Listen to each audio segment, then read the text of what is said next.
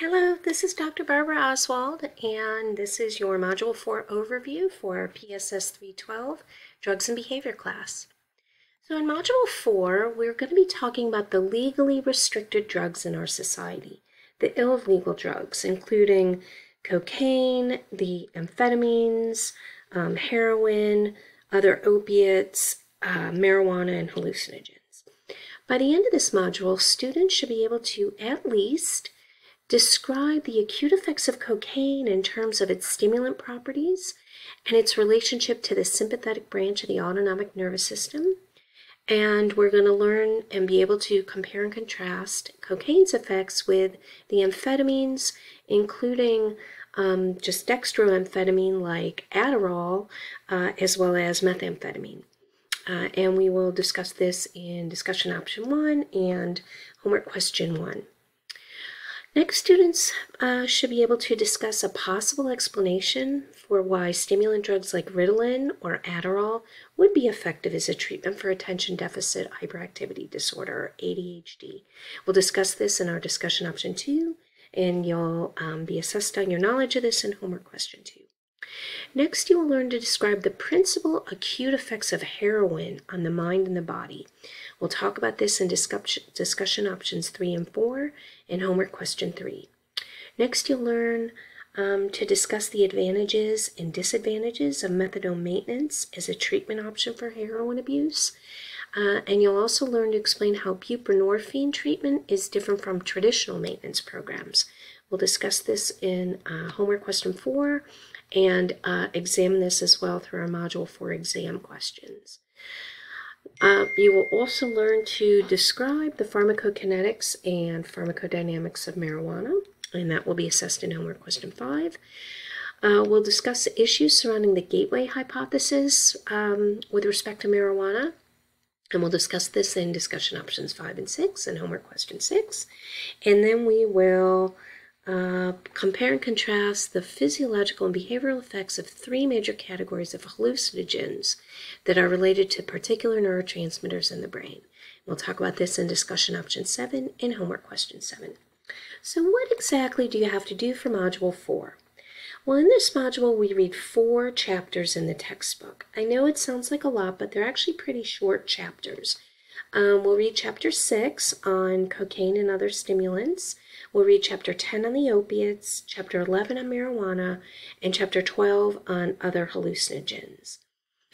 Then you'll read the Module 4 research article. This article is actually examining the effectiveness of methadone maintenance therapy in incarcerated individuals who may be addicted to heroin.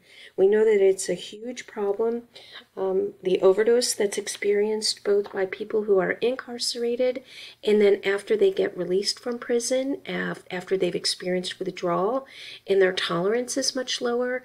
So it's a huge problem of heroin addiction, especially for people who are in our criminal justice system.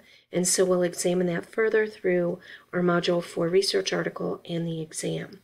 As with other modules, you'll have practice quizzes available over each of the chapters that we cover. Then you'll get to participate in the Module 4 discussion. You'll complete the Module 4 homework questions, and you'll complete the Module 4 exam questions. So what exactly are we going to be covering in all of these chapters or in this module overall? What drugs? Well, as I mentioned a little bit earlier, but if I went too quickly, now we can see it in print. We're going to talk about the stimulants cocaine, amphetamine, including dextroamphetamine or Adderall. We'll talk about Ritalin as well and compare and contrast that to Adderall. And we'll talk about methamphetamine because methamphetamine is making a huge comeback in our society today.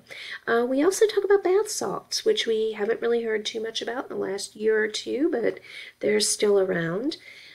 Next in Chapter 10, we'll talk about all the opiates, including heroin, as well as opiate painkillers or pills. We'll mention kratom here, but we'll also talk more about kratom in Chapter 13 when we look at legal over-the-counter drugs. Kratom is an herbal supplement that is being shown to be as addictive as other opiates, and so we'll talk a little bit about kratom in this class. Next in Chapter 11, we'll examine marijuana. We'll talk about the uses of marijuana, the abuse potential for marijuana, the therapeutic effects of marijuana, and we want to re-explore what we started talking about back in Module 1 about the schedule control of marijuana. You know, federally, marijuana is a Schedule 1 drug, meaning it carries the highest legal penalty for possession. And that's very confusing given that many states now have approved marijuana for at least medicinal use, and many other states have approved marijuana for recreational use.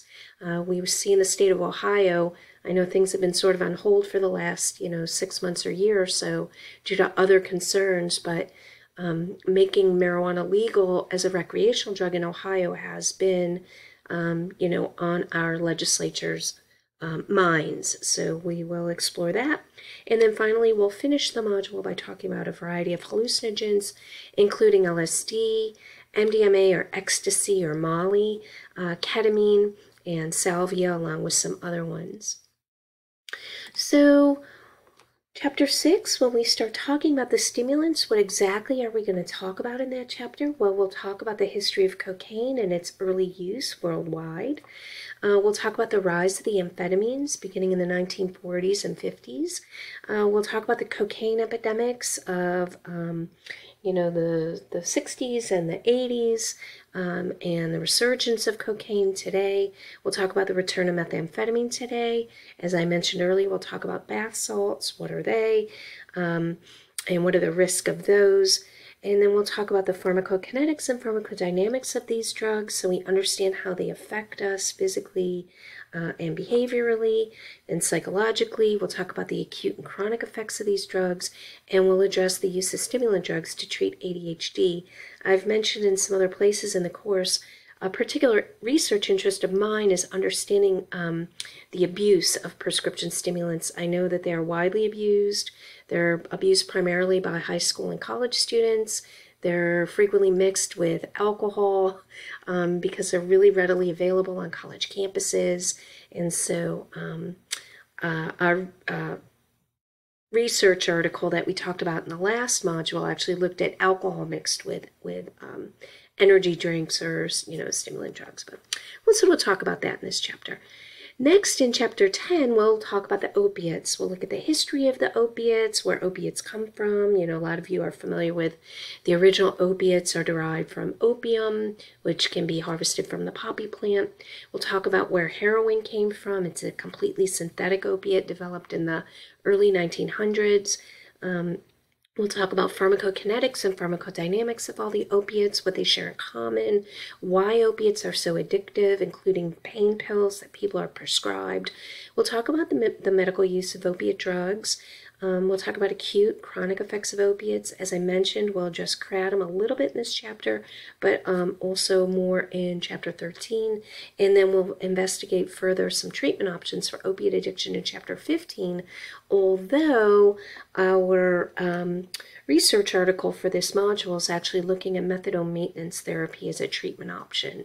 And so we will talk about methadone maintenance and buprenorphine and some of the opiate-assisted medical treatments for opiate addiction.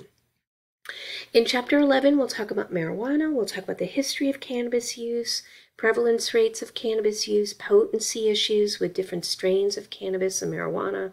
We'll talk about methods of use, right? Smoking versus eating consumables versus maybe some other ways that marijuana might be taken. I'm not familiar with any, but you never know what kids these days might do. We will talk about pharmacokinetics and pharmacodynamics of marijuana, medical uses for marijuana, the physiological and psychological effects of marijuana. We'll investigate the potential for marijuana as a gateway drug. Honestly, I'll tell you up front, very little research suggests that it's true. If anything, alcohol and nicotine are much more prevalent in terms of gateway drugs.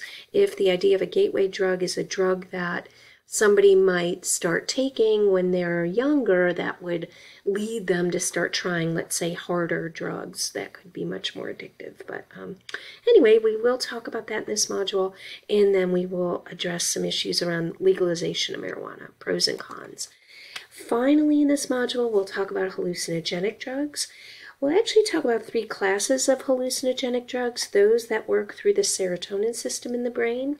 Examples of these include LSD, mescaline, and peyote. We'll also talk about the methylated amphetamines. An example of this is MDMA or ecstasy or Molly. In my world, I actually classify MDMA as a stimulant because, as you can see in the name, amphetamine is in the name. MDMA stands for methylene dioxymethamphetamine, but your book sticks it over here in the hallucinogens, so we'll talk about it here in the hallucinogens.